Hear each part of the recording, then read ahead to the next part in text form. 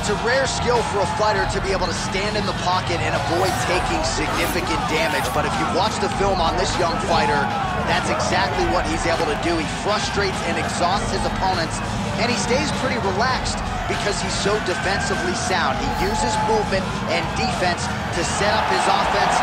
Consummate sticker and mover. He gets his head off of the center line, and even when you think you have him in a compromising position, more often than not, he's able to swivel that head and get out of harm's way.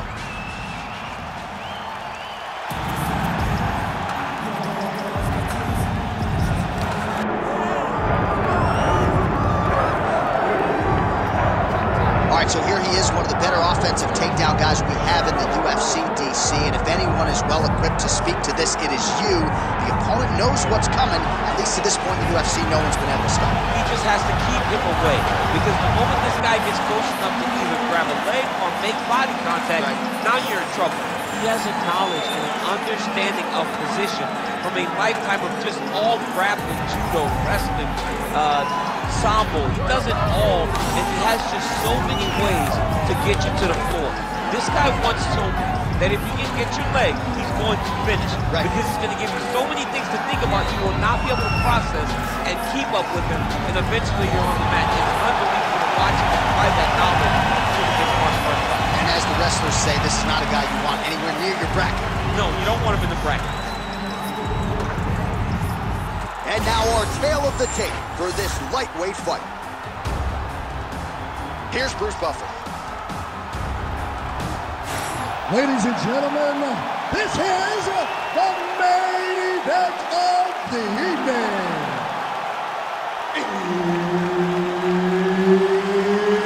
It's time!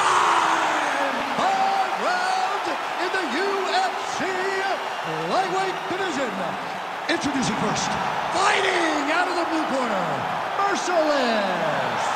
And now introducing his opponent, fighting out of the red corner, Grandmaster. Herb Dean, our referee for this one. Ready. All right, so here we are back in one of America's most underrated sports cities. Good to have you with us from Houston, Texas tonight inside Toyota Center. And this is the site of one of your biggest and I know most signature wins of your career against Gus back in 2015. One of the biggest fights of my life was when I beat Alexander Gustafsson at UFC 192. When I retained my championship, one of the hardest fights of my entire life. The Toyota Center is a great fight arena. Oh, nice. And look at him attack in the arm triangle on the other side. He's going to lock him down, try to pass all the way across his body. Once he gets across, he will start to drop his shoulder. Oh, he gets out. He was able to get his momentum going back towards his opponent and back in the opposite direction to get his hips back and his chest down towards the mat. And you just spilled your popcorn all over the broadcast table. Absolutely did, John. You know I love popcorn. Lands the ground and pound strike. Oh, and there's another ground strike for good measure. All right, so he's got the body locked down here, DC, or so it appears. This is not a guy you want anywhere near your back. All right, so he can't get it here. Again, good awareness by the defensive fighter. All right, so he's got the ground and pound game going here. Pretty athletic off his back to avoid that strike from the top. That was nice. Side control now, DC. A lot of options at his disposal from here. Beautiful movement, hip work on the ground here. Just outstanding with the transition. He is not staying in one place on the ground. That's very important. We'll see what he does here. He postures up and lands to the head.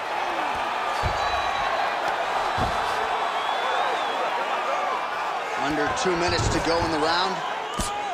Using a lot of good movement. A lot of fighter better move. Yeah, he's got to move, John. He's got to shrimp and try to either get up or pull his opponent back into him so he doesn't have the posture to land that big damage.